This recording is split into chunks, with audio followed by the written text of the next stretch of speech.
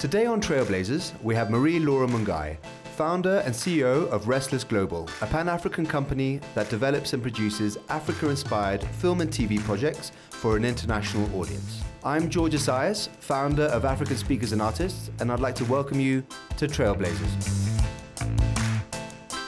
And under the theme of what Africa can teach the West or the rest of the world is doing more with less, and how African innovators use scarcity as a resource.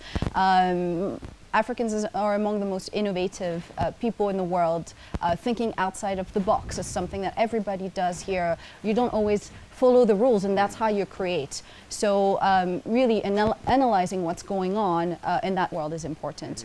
Another one is empathy and compassion. These are African values that can be useful to the world, especially today, where a lot of Western countries have lost that and have become really hard, especially in business environments, and how that can actually make sense, how more empathy can make more sense, both in dealing with your team, with your customers, and also understanding others when you have to work in multicultural environments. So these are very important topics. Another one is what I call all business is social business in Africa, and why impact has to be at the core of every business model in Africa.